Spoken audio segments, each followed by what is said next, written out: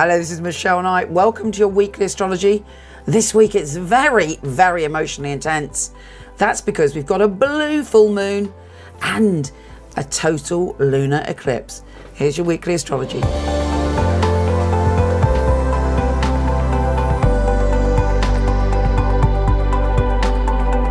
Taurus, this week the full moon is very intense for you. It's all about home and family and Gucci things. It's all about where you're living, how you feel about your space, and where you're going to take it from here. It may be that something that you've been blocking, maybe even an issue to do with mothering yourself as a mother, your mother or a mother figure, is going to come to a head this week. Now, Ceres, the wildling goddess, is also involved. Perhaps you're thinking about both sides of yourself as a nurturing being. I mean, you know, mothering to your animals, mothering to your friends, whatever, nurturing, whatever that means to you, versus yourself as an independent person. It could be also that you're feeling oversensitive and you feel that maybe you're rejected from someone in your family, or you feel pushed out in some way, and those emotions may come to a head. Now, they're coming to a head to help you, to serve you, to allow you to let go. But at the time, it's like, wow, it's a bit like the tower. In the tower, it's like, poof, and then, ta-da! Healing and springtime. It's all going to be wonderful, but the stuff has to come out to clear.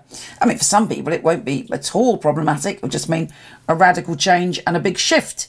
And you're ready for it. You know, the universe is saying you're ready for this. This is a blue moon. It's a special gift to you.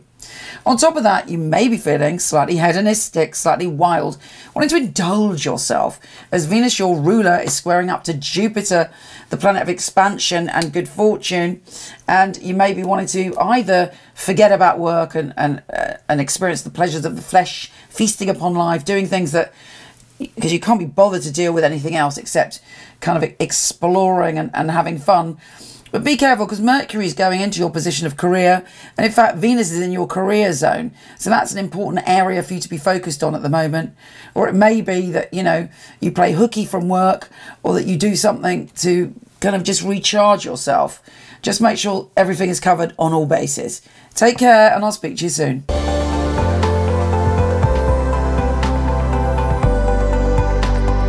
Thanks for listening, gorgeous. Just to say, I've got some amazing new stuff on the website.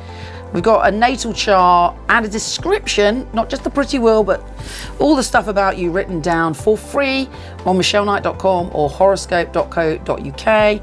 Obviously, I've got my fabulous psychics, all handpicked by me, and tons of free tarot readings, articles, and loads of written astrology, weekly, daily, and yearly. Take care, gorgeous.